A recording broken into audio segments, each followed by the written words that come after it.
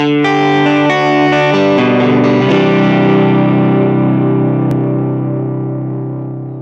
welcome to RideAlongside. Today I'm introducing you to my favorite water bottle. This is the Zefal Magnum. It holds 1 liter, it's 10¼ inches tall, and it fits in standard water bottle cages. Alright, so here is the Zefal Magnum 1 liter BPA free, made in France bottle. But here is what an older one looks like that I've had for, I don't know, probably 6 months or so. It's been dropped quite a few times and still in really good shape. All right, so the question is, why do I like these bottles so much? Well, it goes without saying. 3 liters on a bike is pretty awesome when you're just able to fit them in your regular water bottle cages.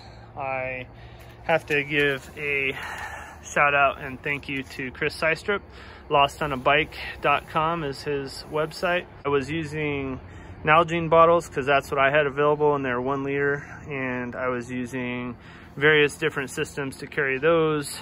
Some that are actually really good. The Widefoot LiterCage is my favorite, but then Blackburn has some cages, and there are some others that I've tried as well, but these fit in the regular water bottle cages that I have a whole lot of. And these are King cages. So there's a King stainless steel cage, these are King titanium cages, and they fit. Now they won't fit in all frames, but they do fit pretty well in most, and you can actually get ways to mount these to the underside of your down tube. So it's a really good way to add a lot of water capacity, especially this time during the summer. They don't leak at all.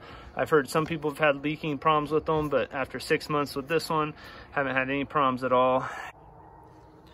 Okay, so first we'll weigh the new one, and we're at 98.7 grams. I have another new one here. That one is at 99.5 grams. All right, so the average of these 2 new bottles that we have are 99.1 grams. All right, so the weight of the old one is 101.6, and it still has some dirt on it. All right, so that's the Zefal Magnum 1 liter water bottle. I hope you can tell why I like it so much. And if you have any questions, leave them down in the comments below. I'm Nick from RideAlongside. Thanks so much for watching. I'll have more videos for you real soon.